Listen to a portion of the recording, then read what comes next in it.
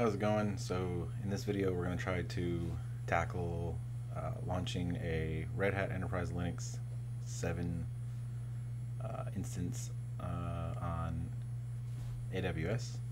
We're going to do this from scratch. It's not really too difficult. And then once we have that launched, the overall goal is to deploy GitLab 8.x. So in this case 8.16.4. We're going to deploy it to that RHEL 7 T2 medium using an RPM, and we're going to use a wget command to retrieve that RPM. Alright, so let's get started here. If I can get my window over. So this is fairly unscripted, so as we encounter any errors or gotchas, I'm trying to resolve them while recording. So maybe if you bump into the same error, same gotcha, this will help you resolve it as well. Okay, so first thing, we're going to go ahead and create our instance.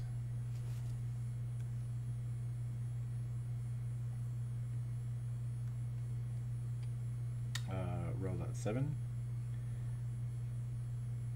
And I apologize if it looks like it's scrolling a little slowly, but I'm remote accessing a MacBook right now while this video is actually being created on a Windows desktop.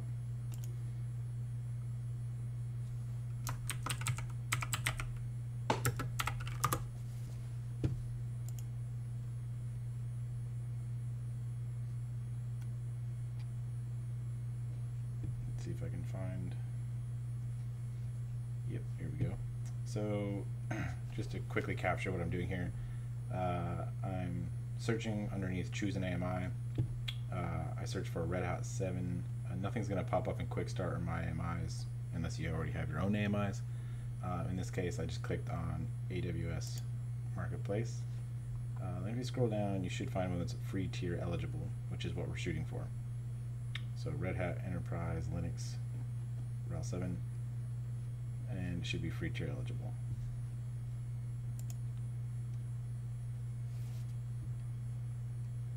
So we're going to be doing a T2 medium. We're not going to have this up nearly long enough to really incur any kind of serious charges.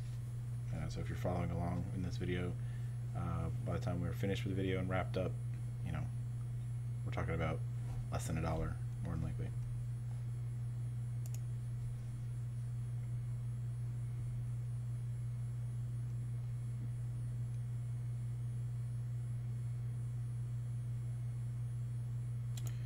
Okay, so we're going to do a T2 medium, and the reason why we're going to do a T2 medium for the RHEL 7 instance is because GitLab runs best on 2 cores with at least 2 gigs of RAM. So T2 medium should be more than enough. It gives us 2 cores and 4 gigs of RAM. So select T2 medium, and then let's click on review and launch. And real quick, we're going to go to our security groups and edit that. And because this is just for demo purposes and for learning, we're not actually setting anything up for production. We're going to add a rule for all traffic, which is something that we normally would not do, but like I said, for demo and learning purposes,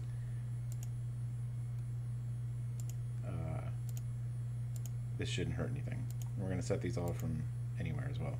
So real quick, so under your type SSH HTTP, add a rule for all traffic. It will set the port ranges for you. And then under source, go ahead and select anywhere.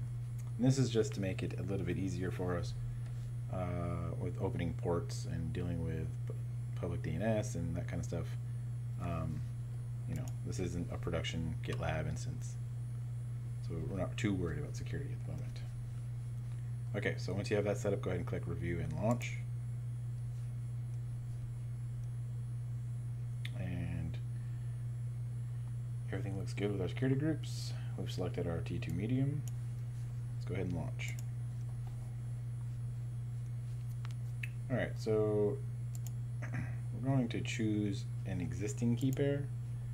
You may need to actually create a new key pair, as you see right here, depending on whether you already have a key created. We're not going to cover creating a key on AWS in this video, so it may be something else that you need to Google or learn prior to following the rest of this video. But in this case, we're going to choose an existing key pair, and you may need to create a new key pair.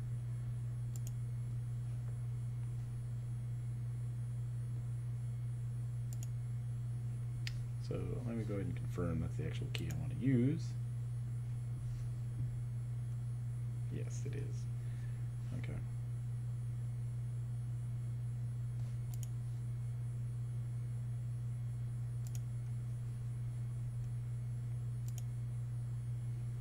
All right, we acknowledge that we have the selected private key, and we're going to go ahead and launch the instance. So this usually takes a little bit. If you scroll down, you can click on View Instances, which will allow you to see your instance spinning up. And we're going to go ahead and name this real quick, just for demo purposes. So GitLab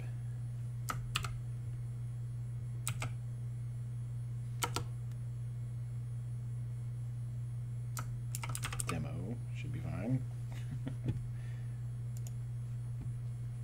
So that's initializing right now. It should be fully up here momentarily. All right, yeah, so it looks like it's good. So we can go ahead and try to connect to it now. So we're going to select GitLab demo, click connect. This gives us an example of the SSH command we're going to have to run with the key pen that you should have selected or created in the previous step. So we'll go ahead and select that and copy it.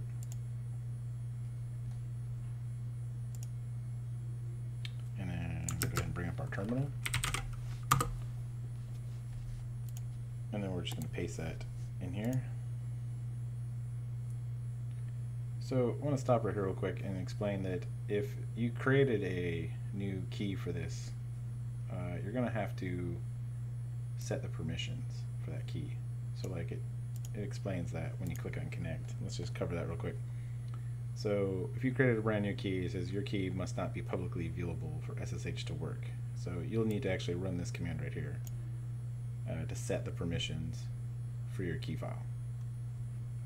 Just a side note there. Alright, terminal. Alright, so you're going to go ahead and paste that SSH command in there. Go ahead and run it. And then we're going to confirm that we want to continue connecting. And now we're connected to our T2 medium RHEL 7 instance. So do a quick, nothing here, as expected. We're in home, EC2 user, all looks good. Alright, so depending on the environment where you're standing this up, it's usually, almost always, in my opinion, a good idea to go ahead and do our yum update. And I have some steps I laid out, so I'm going to go ahead and bring those up now for my own benefit.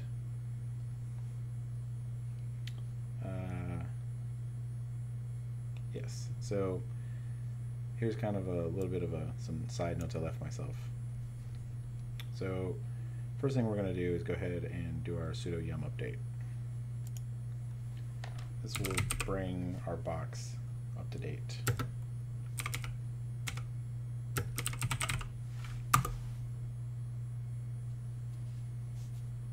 With all our packages, it will bring down any dependencies that need to be updated. It will remove some that have been deprecated.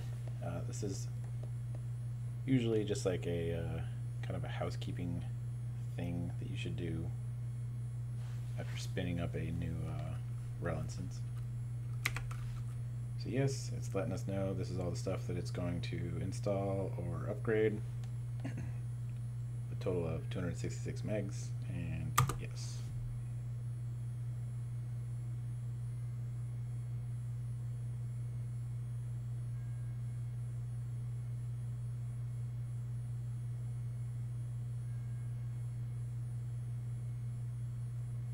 So while this is finishing updating,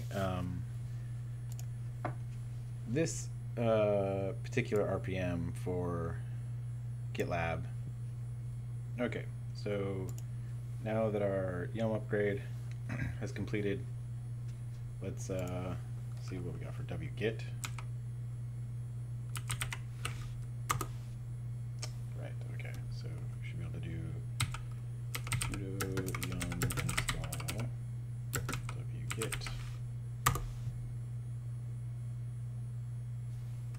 And yes, we want that package installed. Looks like we're good there. So let's go ahead and confirm. Yes, so I type in wget, missing URL. Great, that's what we expect.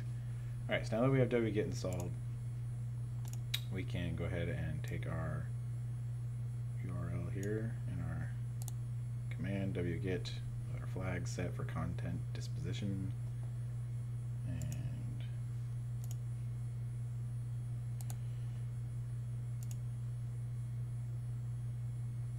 let's go ahead and run that. So it's downloading our RPM for GitLab 8.16.4. And we should be able to take a look now and see it. Yes. So we've brought in GitLab Community Edition 8.16.4 RPM. All right. So we've completed this step. We did this prior, the sudo yum update. So now it's time for sudo yum install of our package.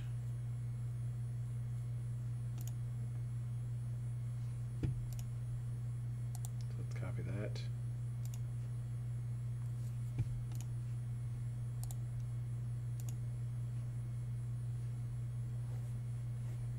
And I'll make sure I put this little bit of this guide here, not really guide, but this list of instructions or notes, I guess really.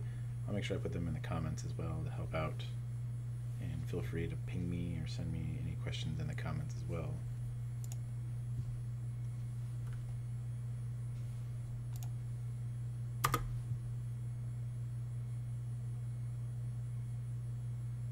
Oh, so no package, nothing to do.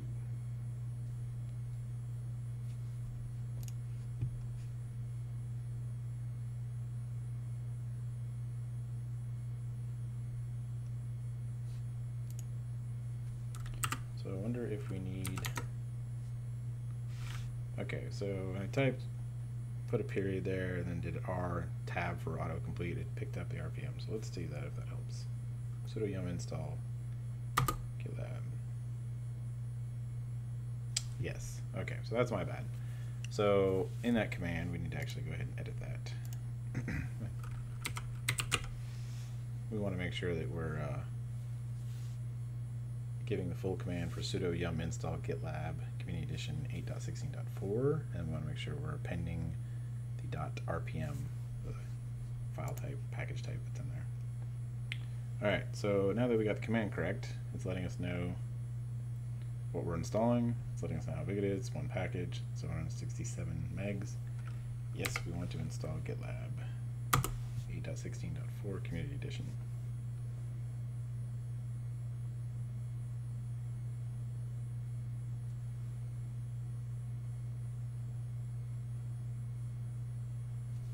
So once this finishes the install, and this can take a little while, it's going to give us the information that we need to further config our GitLab installation if we wanted to take it beyond the default settings. So for example, if we wanted to set up SSL certs, or if we wanted to change our URL from the default one that it's going to assign, which in this case is going to be the public DNS for the Amazon EC2 instance.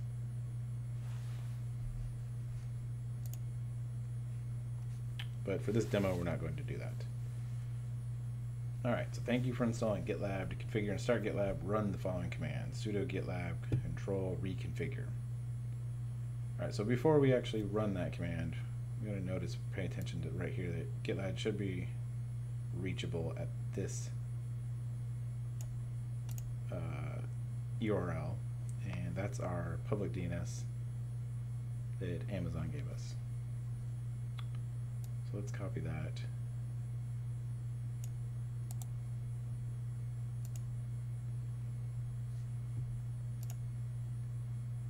and browse over here real quick.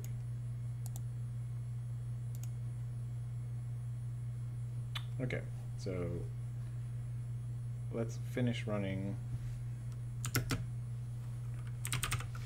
the GitLab reconfig and see if we can reach it from that point. So like it's saying here, otherwise configure GitLab for your system by editing the GitLab RB file.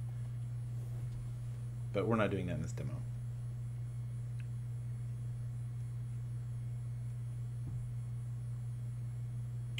Okay, so let's go ahead and run our sudo gitlab control reconfigure, and this essentially is going to look at the gitlab.rb file, which is located under etc/gitlab, and because we're not editing that file, we're using all the default settings. It's going to, our GitLab instance will be reachable at the EC2 public DNS. We're not really changing anything. We're just telling it to, okay, default settings are fine. Go ahead and reconfigure.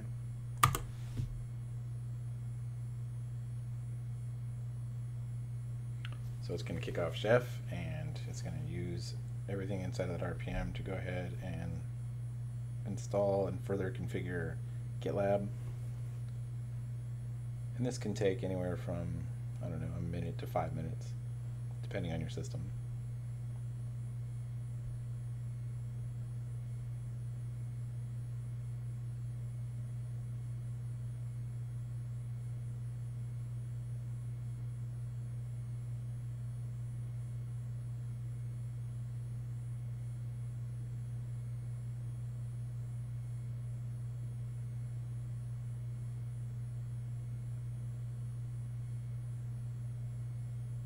Something that's important to point out, and it's already scrolled up the terminal window, but the very first time you reach your instance of GitLab after it's been installed, your username is going to be root, and the password is going to be whatever you configure it to be. It's going to prompt you for a new password, but something important to remember is that the username you're going to use is root.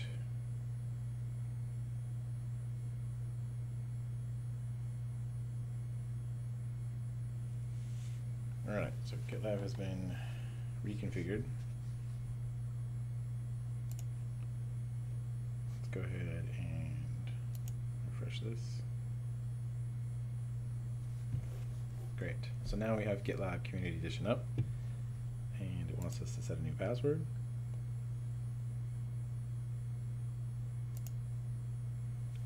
If I can find the text box.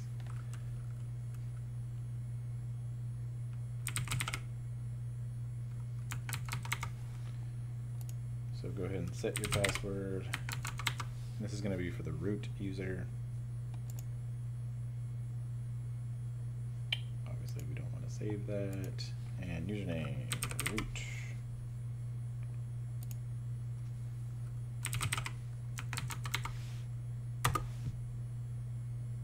Great. So now we're in GitLab. And after you're getting, now you can set up your projects and your groups, and you start inviting your members, and that's pretty much all there is to it. Pretty straightforward. So if you have any questions or comments, please leave them in the comments section below.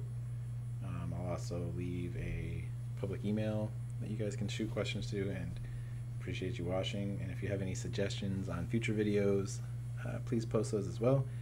That's something I'm working on right now, is a tutorial for setting up Selenium Grid and Node hubs through AWS. So hopefully that'll be something I can actually put together and share with everyone. Thanks for watching.